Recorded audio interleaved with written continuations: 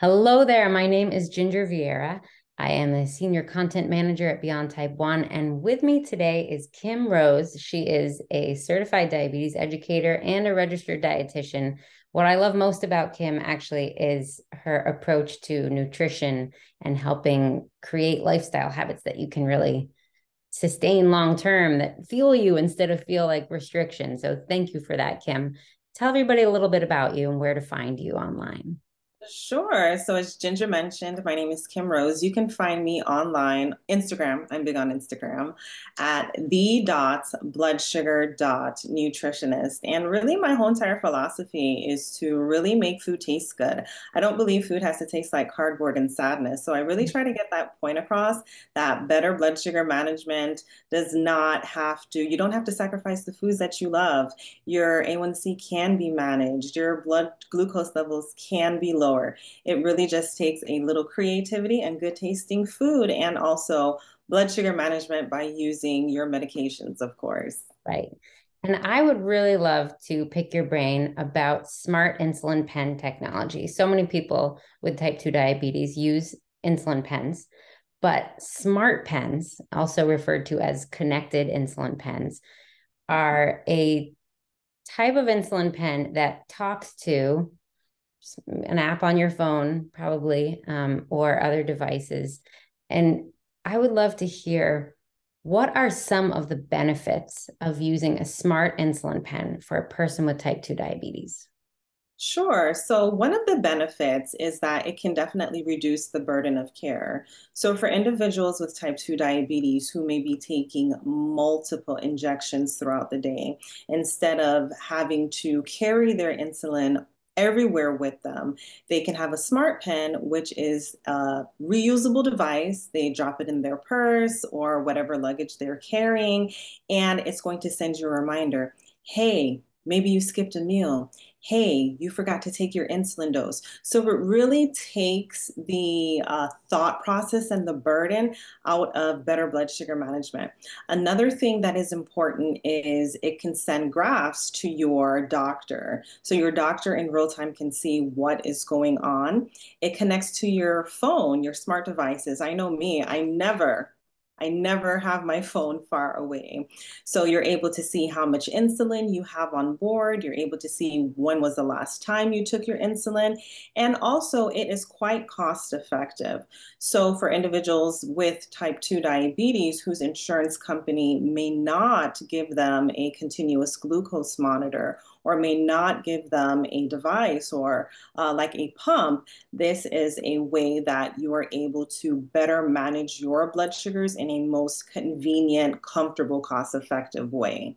So it Cool. really helps to reduce that physical burden and also the psychological burden of, oh, I have to take my insulin now. Right. You're getting reminders on your phone, which is already right there. And it's helping you keep track of how much insulin you took, when you took it, how much is still in your bloodstream, and get all that information to your healthcare team.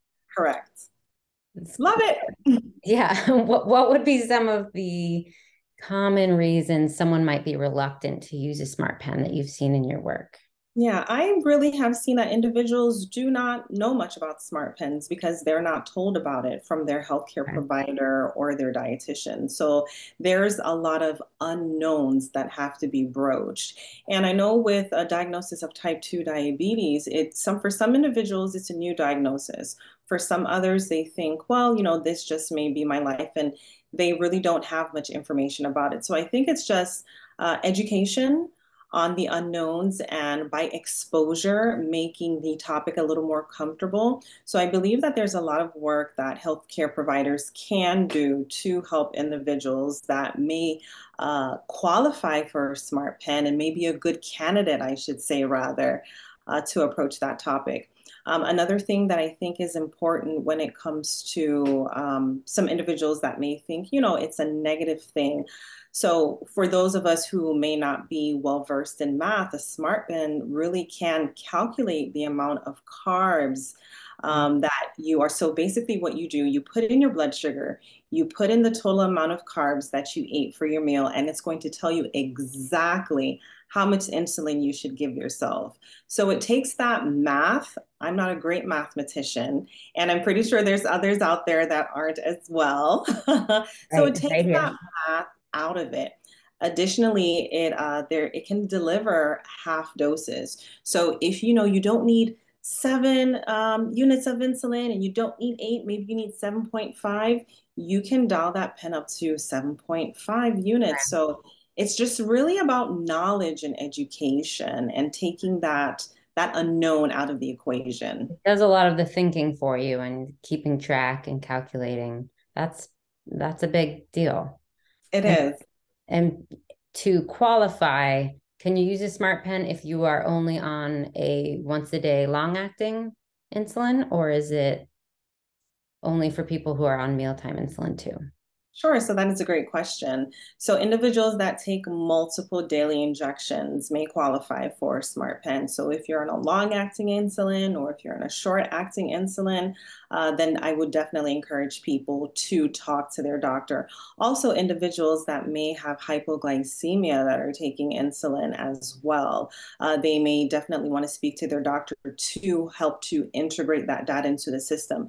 They may be taking too much insulin because a lot of times when we eat, we do not realize there's already insulin on board. So the smart pen helps to take away all of that confusion and it says, hey, this is how much you have on board. This is how much you need to take at the next meal if it's a bolus, short acting, or if it's a long acting insulin. Right. Okay. And for those who don't know yet, on board means insulin you already took last time you ate that's still active in your bloodstream now because that insulin can hang out for anywhere from 3, 4, up to 6 hours sometimes in rapid Correct. acting insulin doses for meals. Okay. Correct.